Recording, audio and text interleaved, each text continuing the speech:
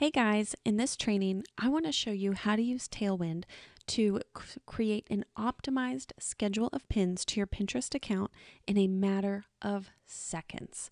Tailwind makes this really easy. Now, if you don't already have a Tailwind account, I want you to go ahead and create a free account. You can use the link below this video. It is an affiliate link, but it will allow you to use a free trial of Tailwind. And if you are already a member, I want you to head to your dashboard.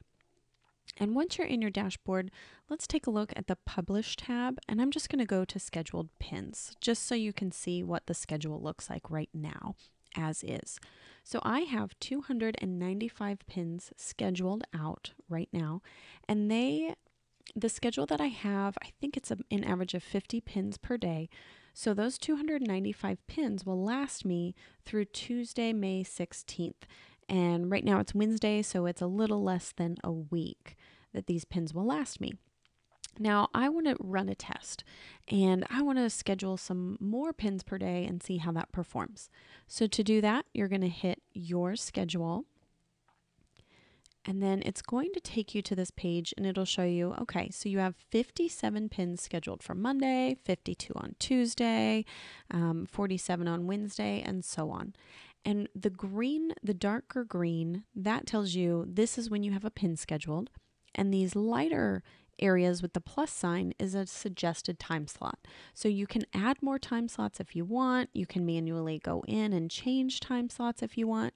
But honestly, the easiest way is to let Tailwind generate a schedule based on the data they've collected from your previous pins. So you're going to use this Generate New Smart Schedule button.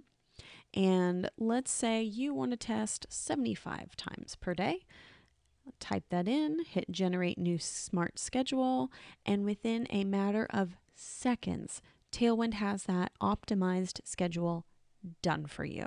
You don't have to study your pins. You don't have to figure out, what times people are clicking. Tailwind does it all for you in a matter of seconds. And it is so simple. Now, one last little housekeeping item to kind of clean that up. If you already have pins scheduled when you make this change, make sure you come back to your schedule and you want to fill in all these empty time slots because all these new time slots created are now going to be sitting empty. So you're just going to click Fill in Time Slots and then, yes, fill in my time slots. It is so simple. And, just a matter of seconds, you have a great optimized schedule specific for your page based on your data from your Pinterest account. So I hope you guys found this video useful. And for more great tips on how to use social media and digital marketing to grow your business, head on over to angieginsler.com. I'll see you there.